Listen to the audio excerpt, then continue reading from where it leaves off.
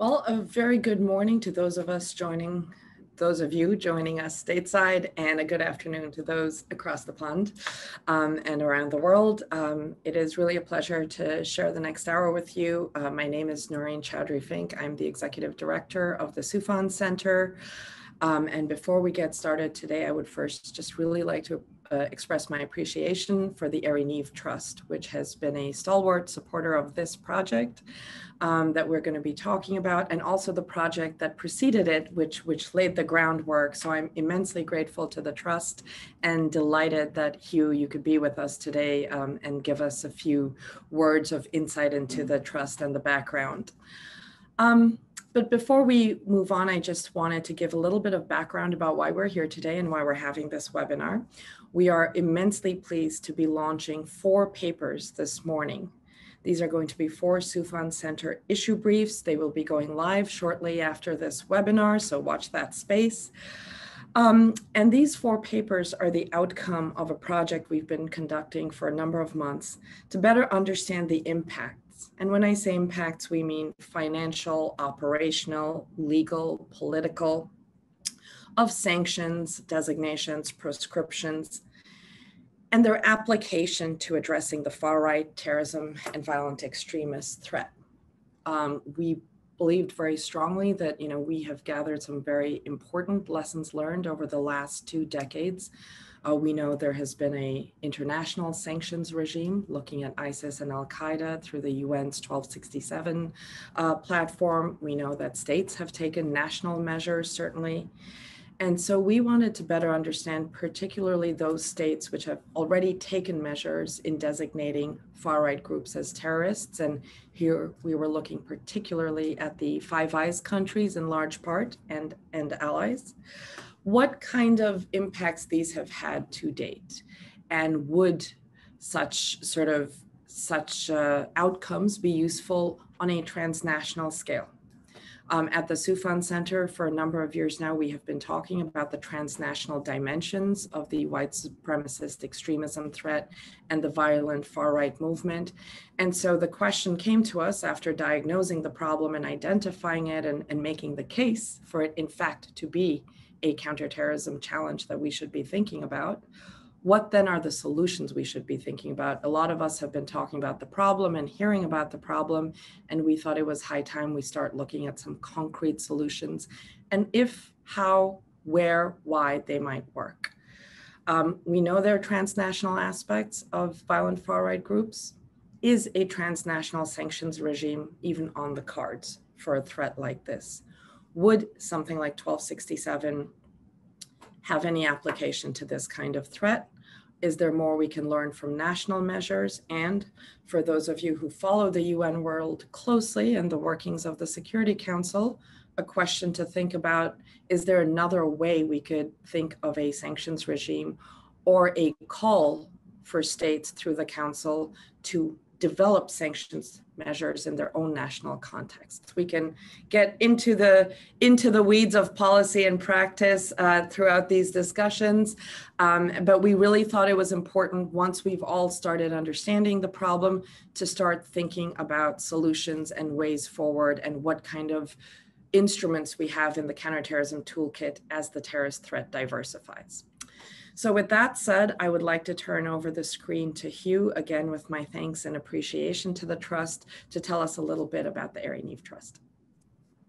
Good morning to those of you in the United States, and welcome to this webinar on behalf of the Airey Neave Trust. The Trust was formed in Airey's memory in 1979 following his assassination by Irish terrorists. He was a soldier, a hero, war hero, an author, and a politician.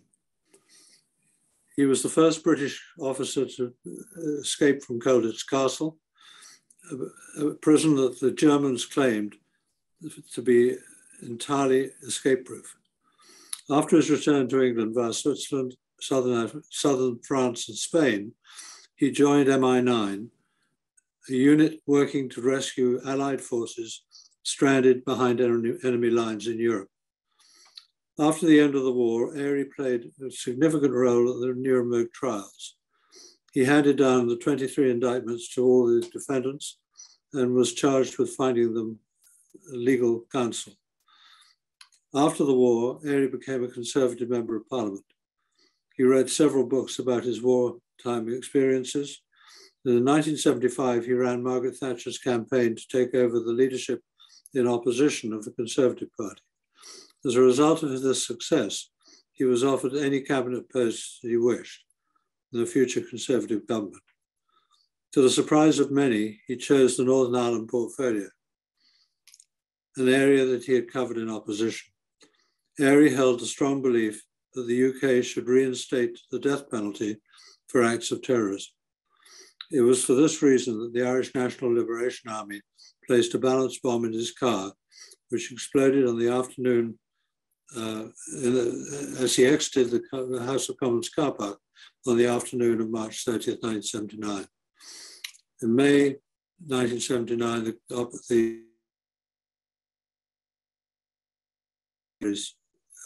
involvement in cabinet. The objectives of the Airey Neave Trust are to give financial support for writings, lectures, and seminars dealing with counterterrorism and extremism. Among my fellow trustees are Chairman Lord Arbuthnot, who as a member of the House of Commons was chairman of the House of Commons Defence Committee for many years. We also have Sir David Vanness. David had a distinguished career as senior police officer at Scotland Yard, dealing with negotiations. He negotiated the end of the siege of the Iranian embassy in May 1980. Another trustee is Sir Kevin Tebbit, who is a former head of GCHQ. There's an excellent biography of Airey Neave written by Patrick Bishop, which was published in 2019. The title is The Man Who Was Saturday. Saturday was Airey's code name in MI9. I would urge you, for further information on the trust, to go to our website, www.aireyneavetrust.org.uk, where you will find a lot more information. Thank you for your time. Thank you, Hugh. And it's really been a pleasure to work with you and the board throughout this last couple of years on these projects. I really appreciate the support and encouragement. It is now my great pleasure to turn over the screen to the 4 authors of the issue briefs that we are launching today. Each of these looks at a slightly different angle of the question that I put to you at the outset. What have we learned? What are the applications of sanctions? And so we will have one paper that looks at lessons learned from 1267 and the evolution of the terrorist threat, the application of sanctions with some consideration of whether this would work for violent far-right groups. We have an issue brief looking at the evolution of violent far-right groups and key trends within them, and which of those trends may be amenable or not to sanctions. We have a review of Five Eyes countries and the measures taken throughout, a number of them with a particular focus also on the US and some of the activities targeting REMV actors. And then we have a specific study looking at Canada and some of the implications of measures taken by Canada. So it gives me great pleasure to turn over the screen to Colin Clarke to speak to us about his issue brief. Go ahead, Colin. Thanks so much, Naureen. And I also like to thank the Airey Neave Trust for their generous support and guidance throughout this process.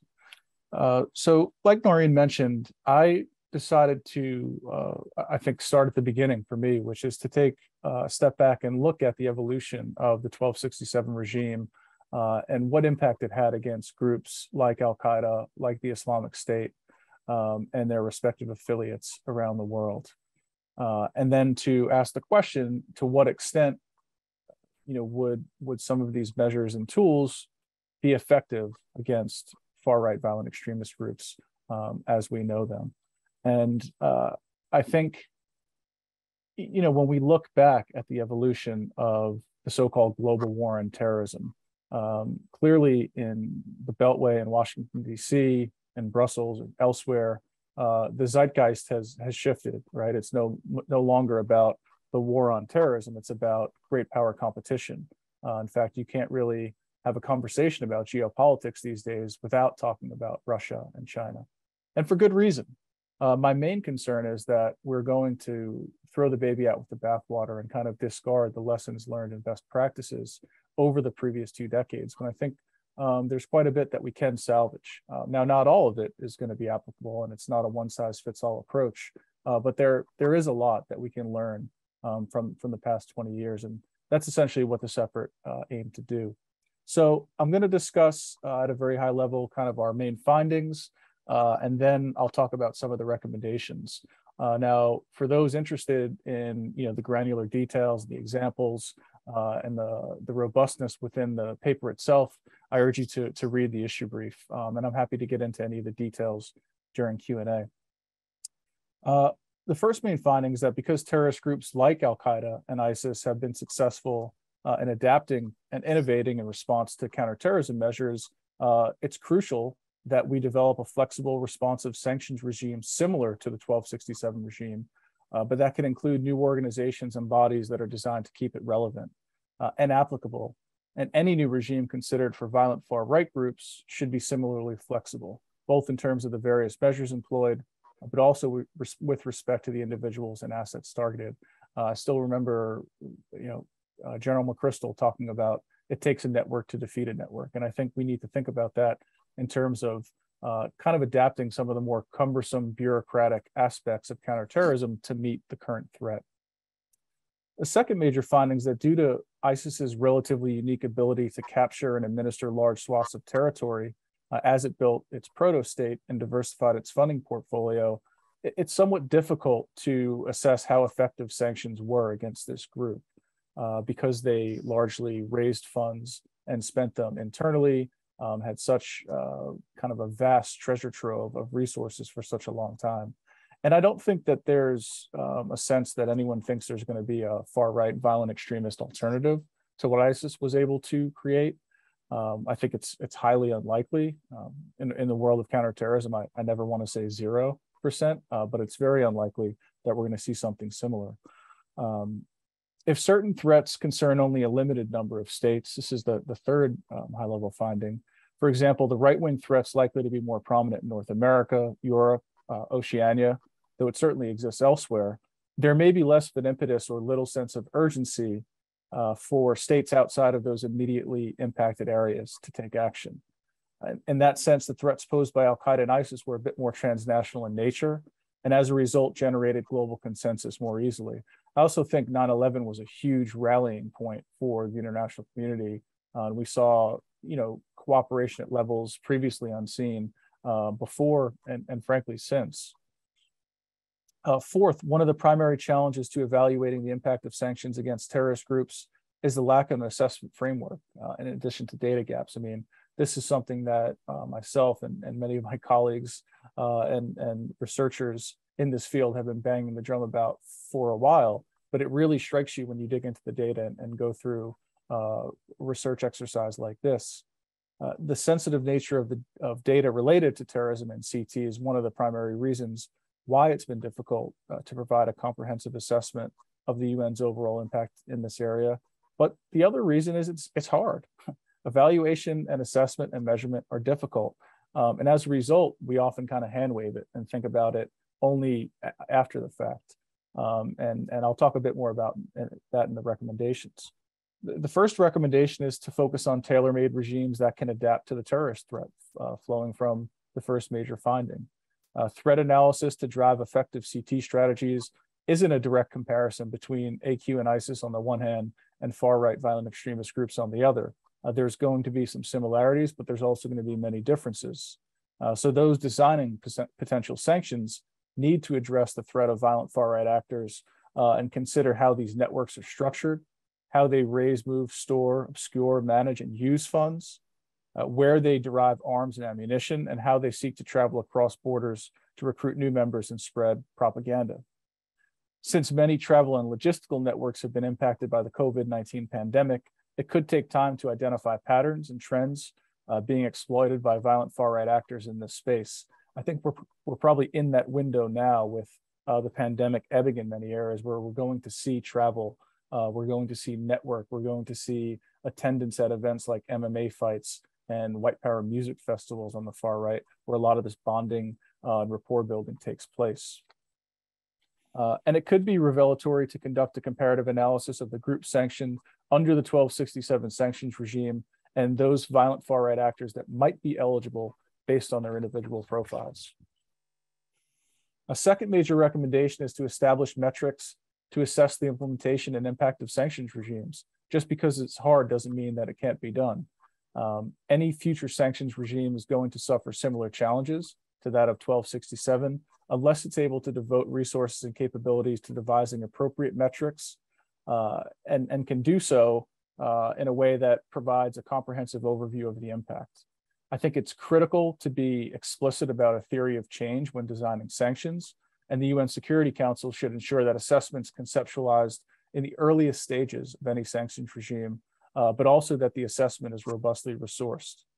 Presenting metrics in a way tailored to specific stakeholders and ensuring that data collection and results are as transparent as possible will help gain multi-stakeholder buy-in from states.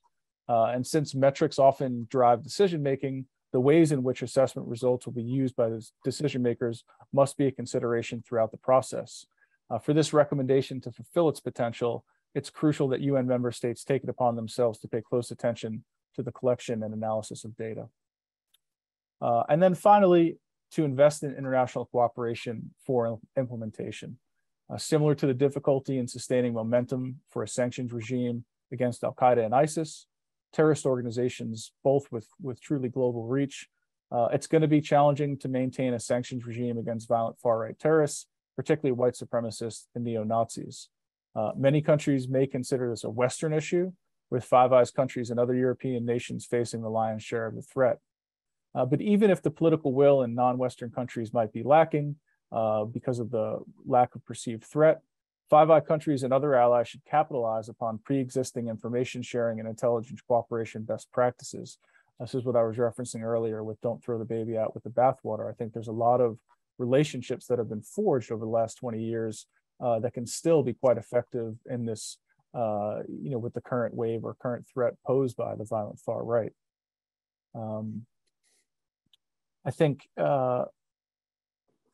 disrupting violent far right networks is going to be similar, at least in terms of we're dealing with similar tools, right? So arms embargoes, travel bans, asset freezes, and a consolidated list that builds upon and improves some of the shortcomings facing the 1267 sanctions regime.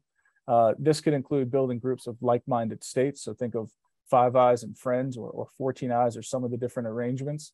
And if I might be so modest to point out, we had an infographic this week on the history of the Five Eyes relationship that details some of the different configurations that we might think about in this regard. And then also championing mechanisms that can build a comprehensive sanctions regime that's less piecemeal and thus serves as a force multiplier. So that's it for now. I guess my last kind of, I guess corollary to that recommendation would be to begin preparing now, right? So whether you're the government, whether you're civil society, whether you're a financial institution, knowing the lay of the land, who these groups are, what their capabilities are, what their intentions are, is crucial before it becomes too late. And all of a sudden, someone is tapping you on the shoulder and saying, hey, there's some bad guy money that's flowing through. Weren't you aware of this? Didn't you, are you just looking the other way? And we've seen this happen before. To no fault of their own. We've seen banks and other institutions caught up, whether it's the Islamic State, Mexican drug cartels, or others. So I think being aware in the earliest stages, trying to get ahead of this threat and getting out there and learning about these groups is crucial. So thank you very much. Look forward to Q&A. Thanks, Colin, and thanks for highlighting it's not just a lack of data, it's a lack of the assessment framework itself. And I think that speaks to some of the challenges states have had in articulating what their objective is with the sanctions, right? What is it you want to achieve? Is it signaling? Is it political? Is it legal? And so I think that's a really important call, not just to start collecting data, but before we do that, to actually think about what your metrics and assessment frameworks are. But you talked about the evolving threat. And so it gives me great pleasure to turn the screen over to Mollie, who will talk a bit about her key findings and key trends in the movement. Mollie, it's all yours. Thank you. Thank you everybody for tuning in. I'm Mollie Saltskog, research fellow with the Soufan Center and the author of the issue brief, like Naureen mentioned, that examines 4 key trends in the violent far right landscape. with a focus on how these have facilitated ideological, financial, and/or operational aspects of the movement. And in this examination, I've taken a view to understand whether or how sanctions, designations, listings, and prescriptions could prove a useful tool in countering or at least constraining these trends that we are seeing now within the movement. And before I jump to the findings and recommendations, I just want to briefly mention these trends. I won't go into much details, but happy to do so in the Q&A session. I could talk about these trends for the remainder of this webinar, but we want to hear from everybody. So the first trend is a role of advanced technologies in violent far-right groups, and specifically, and the movement writ large, specifically social media, the use of cryptocurrencies, end-to-end encryption, and 3D printing of firearms. The second trend is the recruitment of children and youth. And this was something that has been highlighted in the roundtables discussions that TSC has hosted and the expert interviews that we've conducted as part of this research project over and over again by multiple different states, that this is a concern, this trend of recruitment of children and youth within the movement. And the third trend is the transnationalization of the movement. And lastly, the fourth trend is the phenomena of ideological convergence of violent ideologies making up the contemporary violent far-right movement. And for those not familiar with this terminology, it's where seemingly contradictory ideologies are utilized to justify and mobilize towards violence. And one example examined in my issue brief is ecofascism, for example. And I think before jumping to the findings, one thing that I want to highlight is that these trends, throughout the research, it's become very clear that these trends frequently overlap and are on occasion mutually reinforcing. And this leads me to the first high-level finding, which is, while there are, of course, groups that sport clear command and control structures, formalized membership, and so forth within the violent far-right landscape of today, the trends examined in this issue brief have aided in defining the contemporary violent far-right movement as this diffuse, non-formalized, yet transnational networks supported by online connections. And what we saw is that these trends facilitate that within this network, which is facilitated by the advancement of technologies, there's a plethora of violent ideologies that remain accessible and from which users pick and choose to justify violence. And this is coupled with tactics, the easily found tactics to mobilize toward an act of violence with a global audience to celebrate this violence. And this has contributed to the prevalence of low complexity, low tech, and copy paste attacks when we think about the violence specifically in the attacks. And now to the second high level finding, that in the examination of these trends and evaluating whether sanctions, listing, and prescriptions would be useful, I did find that it would be useful in countering some of these identified trends, and primarily when it comes to financial and operational aspects within these trends, but also to some extent ideological aspects, if to a lesser degree, especially when it comes to the deterrence aspect of sanctions, designations, and prescriptions. But it's also important to note, and this was brought up numerous times through interviews, through the roundtables that we hosted, that the application of sanctions, listing, and prescriptions against violent far-right groups also carries a significant weight of signaling to the international community, to allies, to partners, a country's willingness to combat a specific terrorism threat. And specifically here, the issue was raised over and over again about the notable lack of the United States designation of violent far-right groups as foreign terrorist organizations, or specially designated global terrorist entities, with the exception of the Russian imperial movement. And this leads to the first recommendation, which is, and it marries the first key finding with the last key finding, but the recommendation is that the US should consider designating for foreign violent far-right groups and individuals under either the US FTO or EU 13224 designation authorities. And yes, we recognize that the nature of the violent far-right movement complicates the potential applicability of sanctions, especially in the US legal framework. It is important, however, to signal ideological agnosticism when dealing with political violence. And in this recommendation, I explore a couple of ideas how to go about this, which I know my colleague Jason will also likely expand on. But first, to determine whether any non-US based individuals or group on the UK, Canadian, New Zealand, or Australian terrorist lists can be sanctioned under these regimes. Another possible avenue for the US to explore is whether to examine the applicability of other existing sanction regimes to disrupt the network, the transnational network. And lastly, the US could also work diplomatically with other states, particularly Five Eyes partners, to support listings in other countries to further circumscribe the operating space of far-right terrorists in partner states and disrupt this network. However, it's also important to recognize the limitations of sanctions as a tool, especially when considering the nature of the violent far-right threat. So I also developed 3 other recommendations to aid in countering or constraining these trends examined in the issue brief. The second recommendation is for Five Eyes countries to continue to innovate on other forms of regulations. This will be particularly important when it comes to the 3D printing of guns, anti-money laundering regulations for cryptocurrency, and social media regulatory frameworks to complement sanctions where necessary. The third recommendation is to focus on strengthening international and multilateral cooperation among Five Eyes countries in countering the threat from far-right terrorism and build on that with relevant partners.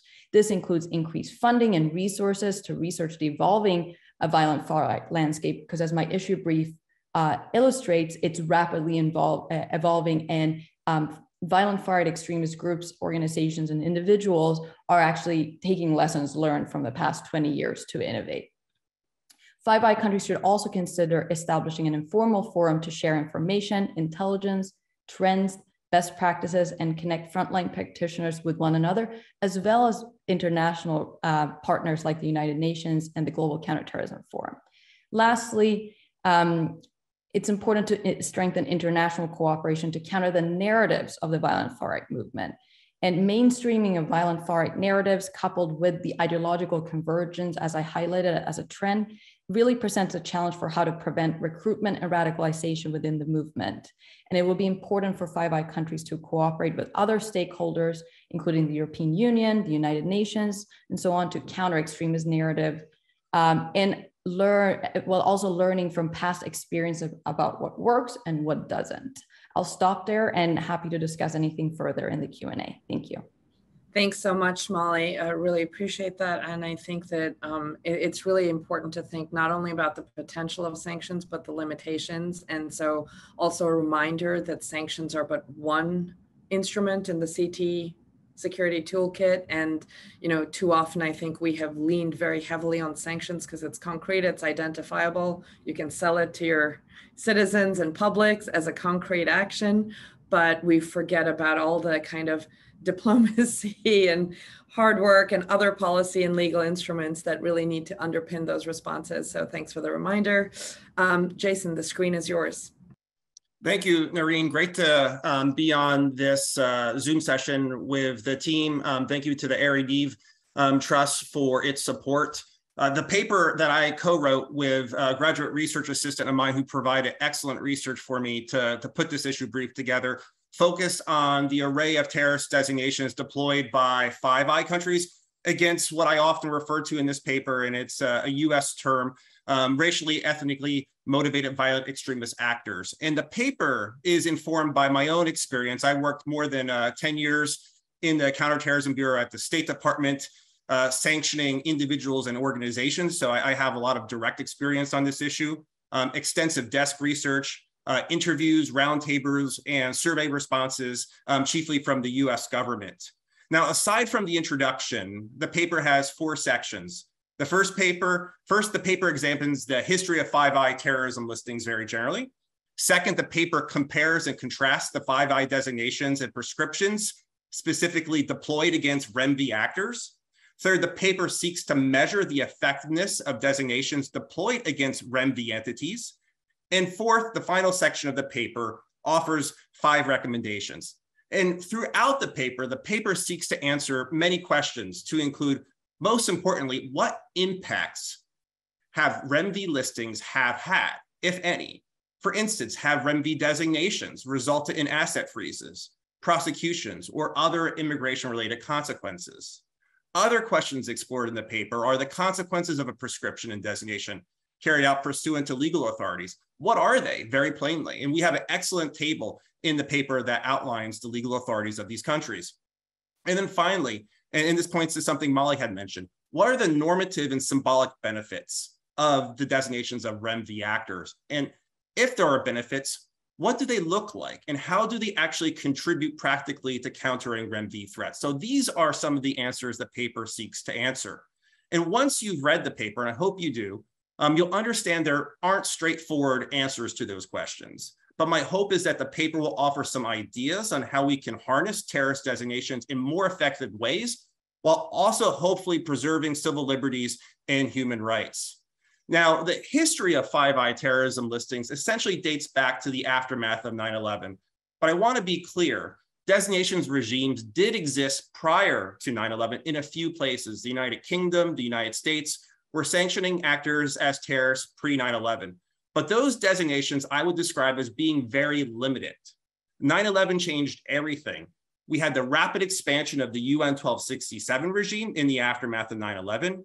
You had the adoption of UN Security Council Resolution 1373, which encourages countries to designate terrorists and calls on countries to criminalize terrorism financing. You had George W. Bush sign Executive Order 13224, which would become the chief tool utilized by the state and treasury departments to designate both individuals and groups.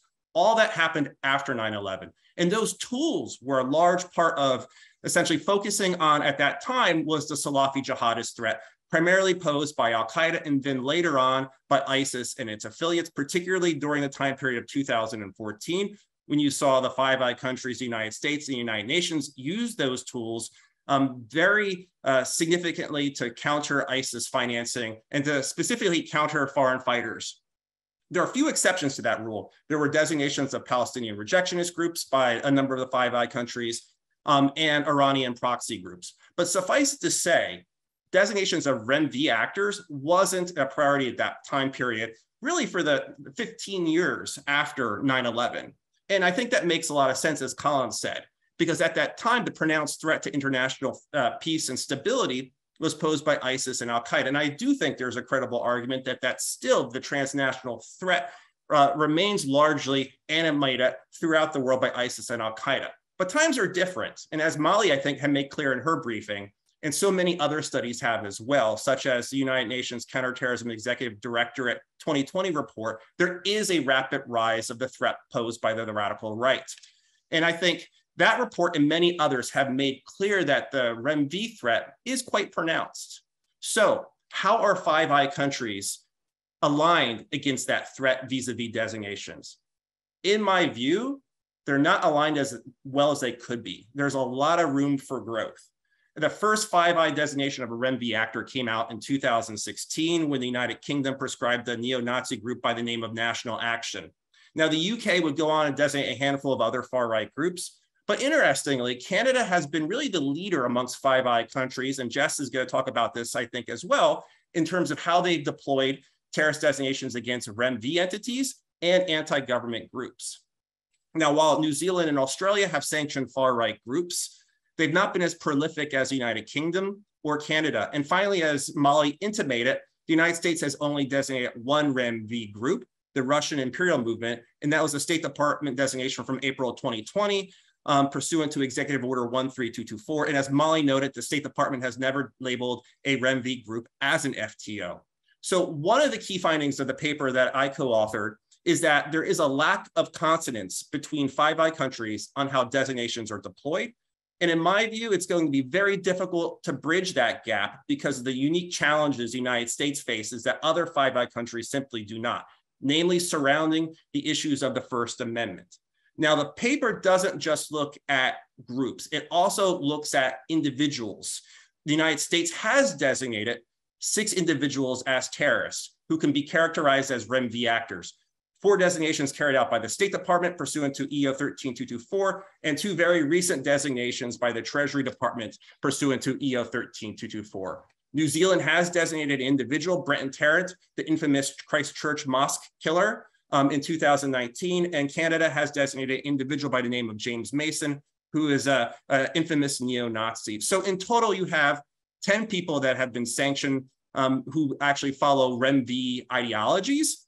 And not to sound flippant, but I would posit that there are more than 10 REMV types of individuals who could potentially meet the legal criteria for designation. I see Naureen smiling, and I'm trying not to be flippant, but the facts are what they are. I think these tools can be actually deployed more. Now, the bulk of the paper actually explores the efficacy of these regimes, but I know I'm down to about 1 minute. So I want to essentially give you my bottom line up front is that measuring the effectiveness of these regimes, especially against REMV actors, but even more broadly, was very difficult. And quite frankly, the data doesn't exist to have a comprehensive review of effectiveness. And this is one of the recommendations pointed to by Colin as well. Anecdotally, there are a lot of examples, and there are a lot of examples in the paper I point to where there has been successes, but that's not a comprehensive way for countries to measure effectiveness in sanctions, much less those deployed against REMV actors. So on recommendations, the most important one is to develop metrics. That's the top one. And there are other recommendations I recommend, but based on my experience, metrics, especially knowing how much time goes into the crafting of a terrorist designation, at least from the US perspective. And I know how the Five Eyes countries generally do this as well. It takes a lot of bureaucratic and financial capital to carry out a sufficient designation. So how can you know how to devote resources unless you have really good metrics? The last thing I'll say is, as a gold standard, Treasury Department in the United States actually produces a report called the Terrorist Asset Report, and I talk about that fairly extensively in the paper, where it does actually examine assets frozen in the United States associated with designated terrorist groups. And I think that is something that other Five Eyes countries should take a look at. So with that, Naureen, I want to hand over the floor back to you and look forward to the questions and answers. Thanks so much, Jason. And, agreed, this is not really an issue for flippancy, but, I would hazard a couple of cortados that we are looking at upwards of 10 REMV actors. So, I'll take that bet. But, you pointed also, I think, to a really important aspect.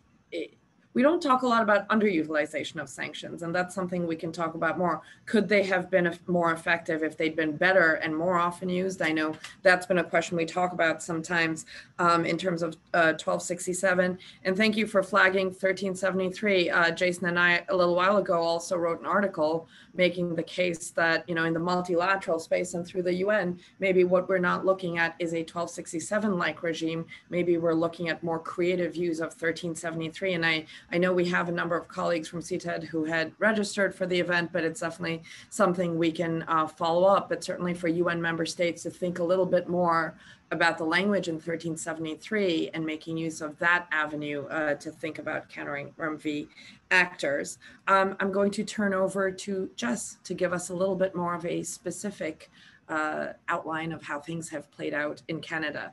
Before I do that, though, I just wanted to point out questions are coming in into the Q&A. I will challenge all our briefers to stick to like 1 minute responses because I'd like to flag as many of these questions as I can. So, a little bit of CT speed dating at the end of this. So start firing up the questions, and Jess, the screen is yours.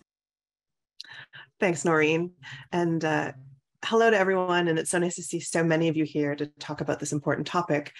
And of course, to see so many familiar names. And thank you, of course, to the Airey Neave Trust and the Soufan Center for allowing me to be part of this project. It's been a real privilege to both advise on the project and, of course, to contribute my own analysis of lessons learned from Canada's experience listing violent far-right extremist groups, or as we would call them here, ideologically motivated violent extremist groups.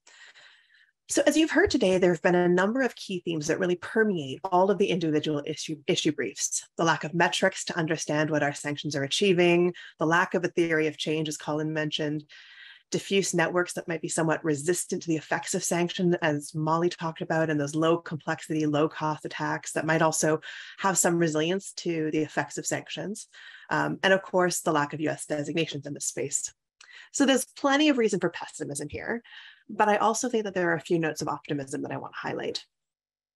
I think that the overlap in the recommendations between the issue briefs is particularly promising. So we've looked at this issue from a number of different angles, and we managed to find common ground and agree on a few key recommendations that are all mutually reinforcing. For my part, when we look at sanctions, prescriptions, or listings, I think that we need to do a few things. We definitely need those better metrics, and those metrics need to be localized to the jurisdiction where the prescription is happening. We all have subtly different regimes, as the chart in Jason's brief really illustrates. So when we do our evaluation, we have to really understand those nuances and differences. I think we also need to look at the outcomes and objectives of our listings along 3 key lines, which I discuss in my issue brief in terms of how they've been how Canada has been implementing them and the effects of them. And the first one is the operational effects of sanctions, most of which are financial in I think most cases in the Five Eyes. And this is really how the sanctions work to reduce the operational effectiveness of individual terrorists or terrorist groups. So we need to know a fair bit more about that. But there's also support effects. Some of the effects of the sanctions might not be quite as obvious as those operational effects. In some jurisdictions like Canada, they enable things like investigations and analysis. Listings aren't the only tool that do that, but it can be important for some of our security and intelligence agencies. So we really need to understand the support effects of listings, designations, sanctions, etc. And of course, the signaling effects. This has been very important in shifting the public conversation around threats and making the idea of violent far-right extremist groups and movements in Canada more concrete. So I think we also need to keep in mind that listings and designations have that very important signaling effect for the public. As we go forward thinking about this issue, we also need to take into consideration the unintended consequences of the listings. I talk about the issue of de-risking by banks in my issue brief, but we also need to look at many other unintended consequences. For instance, that listing a group can drive some or all of its members underground, force name changes, which of course has administrative impacts on sanctions and listings processes, and all of which can also make some of our investigations more challenging. As with any counterterrorism policy, there are pros and cons. And I think on this particular issue, we need to do a better job of thinking them through when we apply this particular counterterrorism tool, and also in conjunction with the other counterterrorism tools that Naureen was talking about. Ultimately, I do think that there are likely some important effects of sanctions on these types of groups and movements, and coordinated effort amongst countries affected by this threat, and of course by countries that are a source of this threat, is critically important again. So to conclude, I think we have some evidence and arguments in these issue briefs supporting the policy of designating, prescribing, or listing violent far-right extremist groups and movements. But we need to do a few things better. One of those things is transparency around what groups get listed and why, including that public justification. And Jason was definitely talking about this too, in terms of that prioritization process and what groups get listed in what order. There's been some pushback around the listings of some of these groups. And so as a community, we really need to do a better job of sharing some of those legal justifications. I'll point to some countries that do this far better than others, particularly the listing packages produced by the public listings packages produced by New Zealand and Australia tend to be quite comprehensive. But Canada is probably the worst in the Five Eyes for sharing information through the listings process. This is also important because it's information that can help other jurisdictions designate these groups as well. And as we've discussed, coordinating that action is important for countering the transnational threat. Otherwise, we'll be in a position of these groups and movements playing jurisdictional arbitrage, so essentially taking advantage of the country with the weakest laws. I think we've already started to see a little bit of that with the Proud Boys and the designation in Canada, and a lot of the activity shifting to or being amplified in the United States rather than in Canada. And then finally, I think it's critically important to expand this research and analysis outside of the Five Eyes. Our project was narrowly focused by design, but we all know that many other countries face these threats and have addressed them in different ways, including by making use of their own process for sanctioning groups. There are undoubtedly far more lessons to be learned and more best practices to identify from the efforts of many other countries. So with that, I'll turn it back to Naureen, and I look forward to your questions. Thanks so much. So we have about 10, 15 minutes left, and I'm going to fire a number of questions at the group.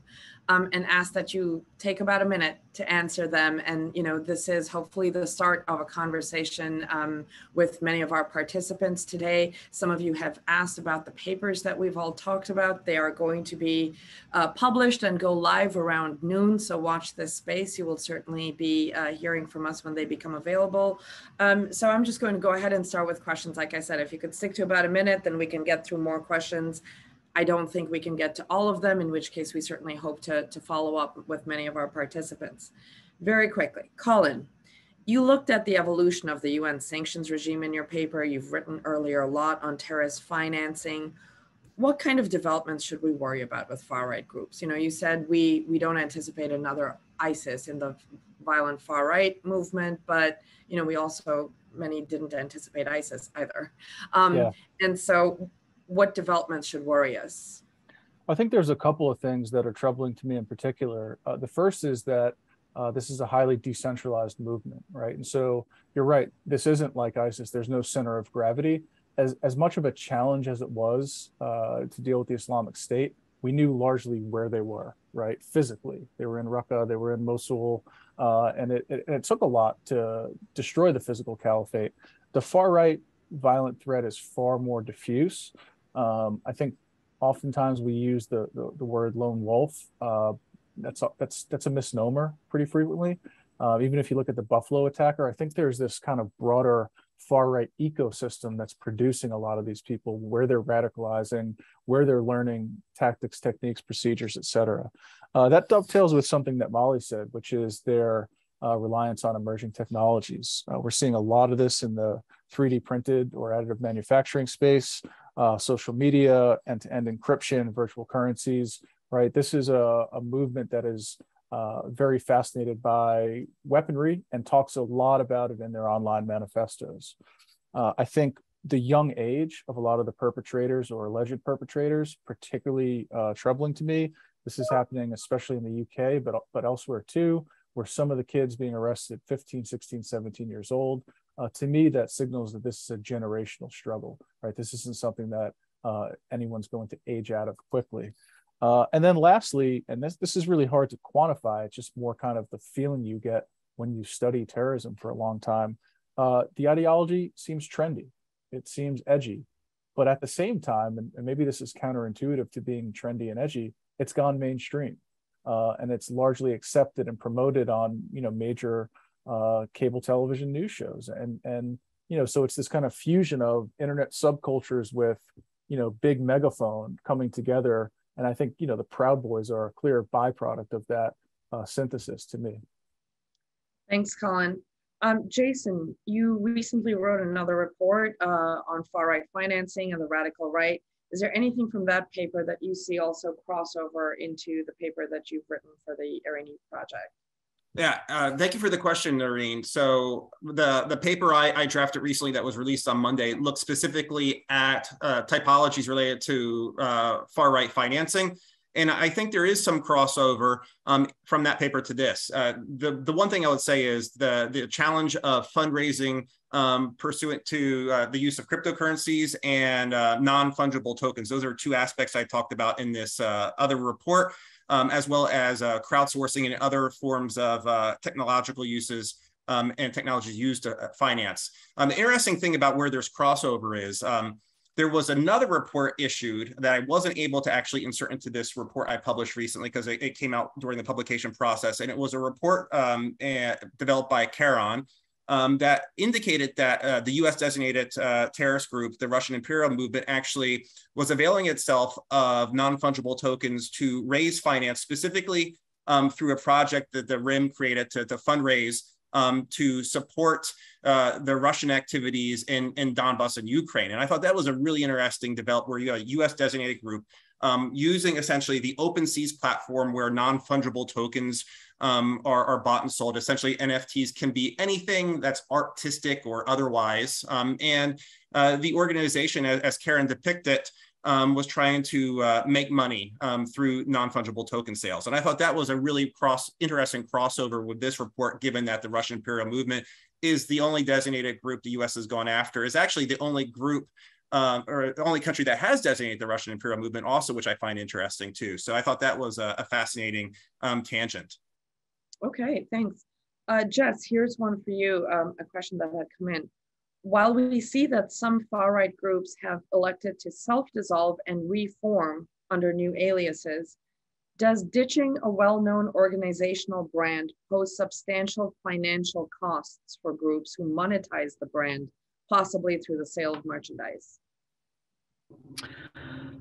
I would say that there's some disruptive effects of them having to change their names. But I think that for the most part, certainly from a counterterrorism perspective, a lot of our regimes are fairly quick or fairly adaptable in terms of adding the names or adding them to the listings process.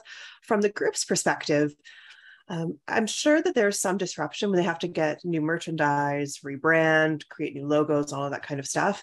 But from what I've seen of the ecosystem, really, they're quite adaptive. And so I don't think that it's a huge disruptive effect on their financing activities.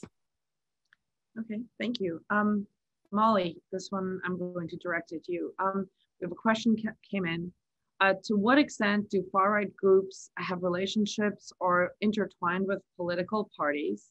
And to what extent are far-right groups getting support from nation states? And if so, is that support traceable or being given in a way that could render it vulnerable to sanctions? I know we have a lot of thoughts on this across the panel, so how about I give 40 seconds to Mollie, 40 seconds, maybe Jason, your bailiwick too. So Mollie. Yes, I'll be quick on this one. So first on political parties, this research specifically didn't look at that since we were mostly looking at the use of violence within this movement, right? And whilst political parties can certainly, silently promote violence or loudly promote violence, it was specifically those that commit acts of violence.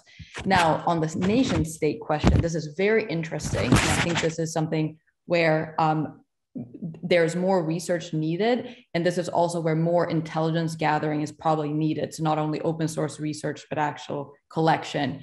But this is what one of the recommendations that I posed, being a bit more creative in how sanctions are applied, because there are different sanctions regimes, global and also available to the United States, for example. Like there are a lot of, there's long been a conversation about the plausibility and likelihood of Russian individuals close to the Kremlin having financial or other operational ties to far-right groups. And this was actually highlighted as a possibility in the recent report that came out of the UK on extreme right-wing violence. And looking at all of those, a lot of those individuals having been sanctioned either for their for human rights violations, for corruptions, or for their involvement in the current ongoing conflict in Ukraine, could potentially highlight these financial or operational ties if they exist, because feasibly the intelligence collection should be there on these individuals because they were sanctioned. Jason, do you want to come in on that too? Sure, yeah, I'm glad Mollie handled it first because it's a very sensitive question. But in terms of sanctions regimes and how they can be utilized to go after countries that provide passive or active support to designated terrorist groups, I believe only the Canadians and the United States actually have a sanction tool to label countries as state sponsors of terrorism. The United States has used it very sparingly. And the Canadians even less so over time.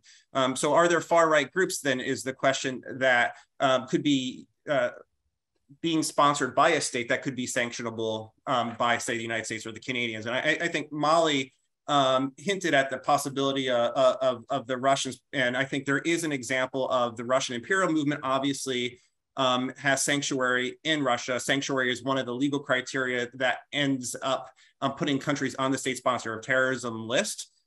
Iran's relationship with Hezbollah is one of the primary reasons why Iran, of course, remains on the State Department list. So that could be one mechanism states could utilize against countries that are providing support to entities. And now, obviously, there have been calls for this by the Ukrainian government for the Russian Federation to be sanctioned because of various things But that relationship with the Russian imperial movement is the really interesting question, I think, that could put the Russians at some kind of legal jeopardy with the United States using that tool. Thanks. Colin, do you consider 6th January 2021 as a, quote, 9/11 moment for violent far-right group designations in the US? Is that the moment we should be looking at as a catalyst for more of this? You know, 9/11 is kind of a sacred event in our country. So to compare anything to 9/11, I just don't know if that works for me. But I get the essence of the question, which is, was it a watershed moment for the far right? And I think in many ways it was. While some people talk about it as a failed insurrection, for people that were part of that and promoted it, they look at that as symbolically a victory, right? Particularly if you spend a lot of time online, like many of us do, and witness what accelerationists are talking about, right? This whole kind of concept of bringing down the system. That was the closest I think that we've ever seen in this country, and it did. It injected new lifeblood into the far right in many ways. I will say I do think the response has been appropriate in the sense that you know, federal law enforcement has gone after and arrested people and held people accountable that did commit crimes on that day. And it's not partisan, it's not political. If you broke the law, you are now being held responsible. And I think that was the missing component. We've long had a double standard in this country of, you know, if terrorism is committed by a brown person, it's immediately, you know, or violence, political violence, it's immediately terrorism. Well, if it's, you know, someone that looks like the people on January 6th, it's, well, you know, and we've already heard people on the right try to, you know, wash it away of saying like, well, these were just a bunch of tourists and all these other things. It was violent. People were killed, and it was truly an effort to overthrow the government. So I do think it was a watershed moment. And like we talked about in our report, our last report, also sponsored by the Airey Neave Trust, I think, you know, the reverberations and the shockwaves have been felt globally. And, you know, it's also given groups overseas new ideas and how that they're going to follow some of their kind of accelerationist strategies. So I wouldn't quite say 9/11. I don't know if that's the appropriate comparison, but certainly a major bellwether for what's to come. Okay, I'm going to take two, and whoever wants to come in on these before we close. So one of the questions I'd like to put to the panel is, has anyone looked or considered the idea of designating like certain texts or symbols rather than groups in terms of addressing this threat? So, you know, some European countries, for example, criminalize Holocaust denial or the circulation of certain texts. Should we not be thinking of individuals or groups, but instead specific texts? And then should we be looking at some more synchronicity between the Five Eyes countries in terms of sanctioning particular groups, or is this unrealistic given divergent national definitions of terrorism? I would just add from my part, we are certainly encouraging synchronicity with the papers, but those two questions on the panel, I already see Jess's hand up, so go ahead, Jess. Okay, I'll take the second one. I think that it's not unrealistic to think that there could be more synchronicity in terms of listings. There's a number of informal mechanisms that exist, or informal groups that and formal groups that exist that where these conversations could take place. So we could look at things like, you know, the Global Coalition Against Daesh as a potential framework, or the Global Counterterrorism Forum, or even at a place like FATF, where it wouldn't necessarily be legally binding in terms of the recommendation to list a particular group, but there could be a coordination mechanism that could happen in those spaces. And interestingly enough, it wouldn't necessarily have to involve the United States. You know, if the US can't get over some of their internal hurdles quickly, the rest of the community could go forward without them. You know, obviously less than ideal, but it's a possibility. Anyone else want to? Any thoughts on the Oh, Jason, go ahead. Sorry. Yes. Yeah, I used my virtual hand. Maybe I should just like done this.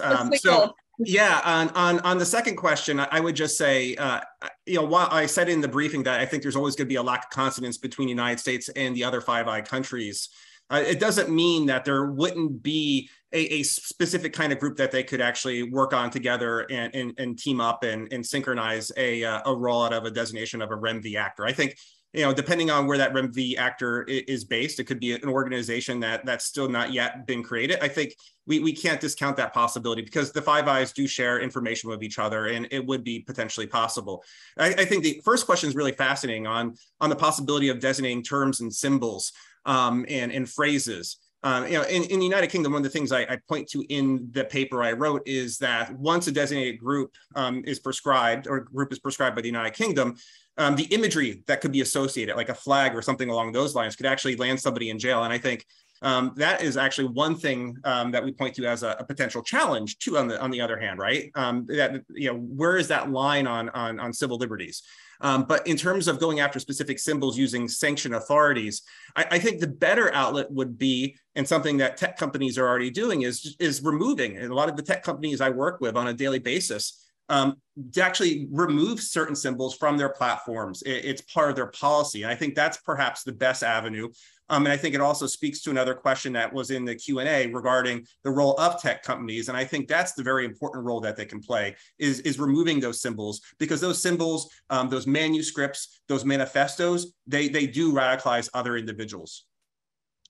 Thanks, Jason. We are coming to the end, and we've had some tremendously wonderful questions come in. I'd like to encourage everyone who's been here and asked a question to actually follow up with us. We'll make sure you see the papers, but we would encourage you to be in touch with us, and we'd love to continue these conversations. Jason, I'm really glad you mentioned about where's that line and civil liberties, because that's something we do address in a number of the issue briefs, that one of the lessons learned from certainly 1267 and other sanctions regimes is that there are unintended, sometimes intended, but mostly unintended costs on civil liberties, on humanitarian action, on civic space, and particularly in the far right, ecosystem, where we know a number of smaller NGOs have been really involved in prevention work, in exit work, in providing sort of rehabilitation efforts and working with groups like this. One key lesson learned that we do need to think about is any sanctions regime we develop, any measures, must not impede, this kind of civil society action, certainly humanitarian action when we see it, and make sure that there's a rule of law process, right?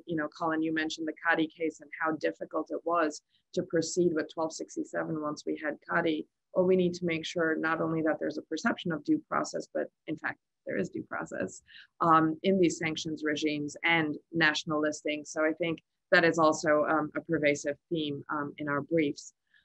I'm really sorry to have to draw this conversation to a close. If it was me, and those of you on the list who know me know that I could go all day on this discussion and get far more in the weeds. I know there was a question about other UN bodies or other multilateral bodies that could take forward a discussion on sanctions.